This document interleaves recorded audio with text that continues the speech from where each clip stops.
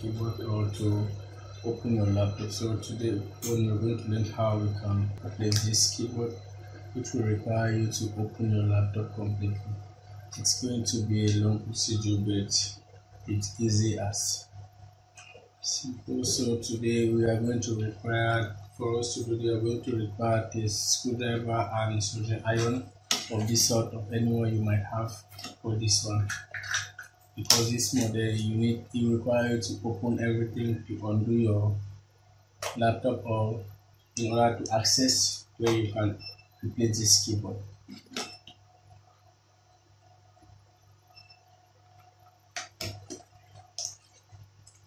So first of all, you need to remove every screws from your laptop.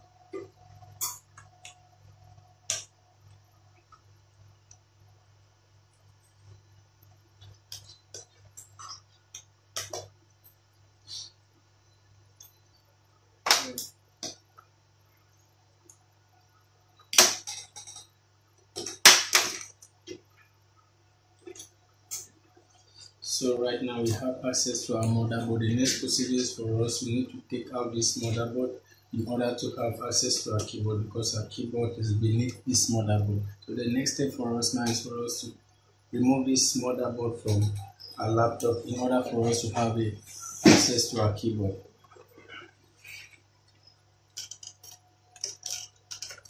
And for precautionary purpose, for situation like this, the first thing you need to remove is your battery in order to avoid any short on your laptop motherboard.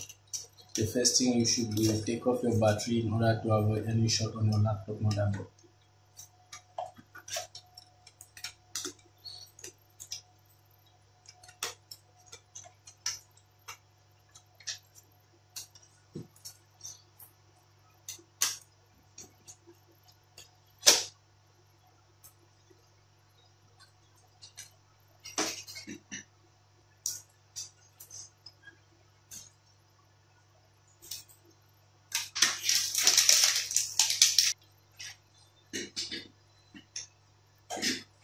We have been able to take out our motherboard. Right now, the next procedure is for us to take out this silver steel. So this is where we are going to have the use of a soldering iron in order to melt out every rubber plastic you're seeing, or this black plastic you're seeing here, in order to melt it out, so that we are going to be able to remove this silver metal steel in order for us to get access to our keyboard, because our keyboard is beneath this metal steel.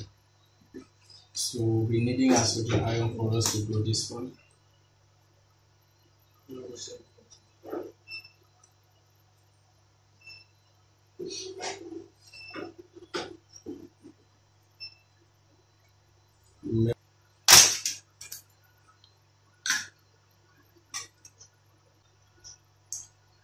So right now we are done removing our metal steel, and you can see we have access to our keyboard. We have access to our keyboard here, so we still need to remove. So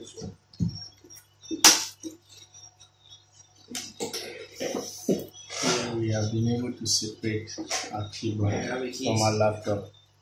So right now we can easily change our keyboard.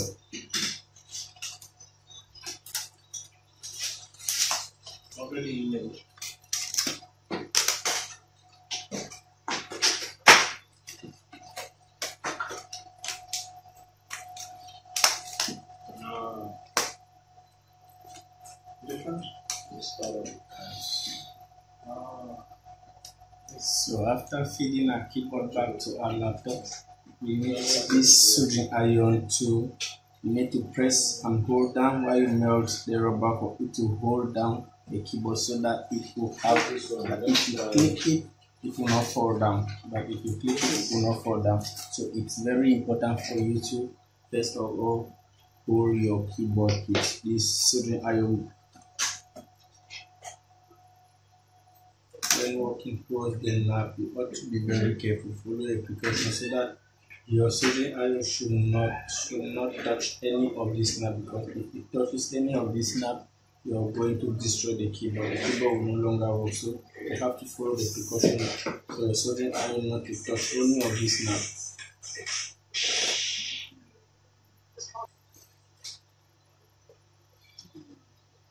So after doing that, you can see how our keyboard is well and fully laid out, that we can have access to click without any issue or inconvenience. So after you replace your keyboard, you have to replace back your metal steel, because you remove your metal steel before having access to the keyboard. So it's a procedure that you are mounting back a laptop. It's a gradual process. You need to use the same soldering iron to hold down your metal steel, because there are some metal steel that you will see the screwdrivers that you don't need the soldering iron to hold it down. But this one, we need soldering iron in order to hold down.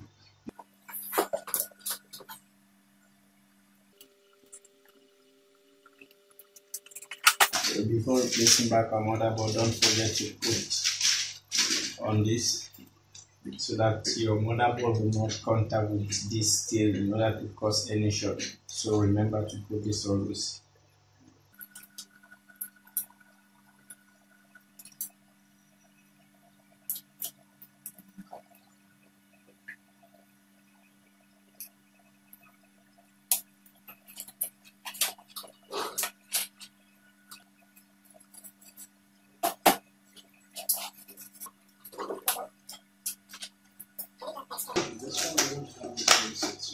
Yeah, that's what I'm looking for.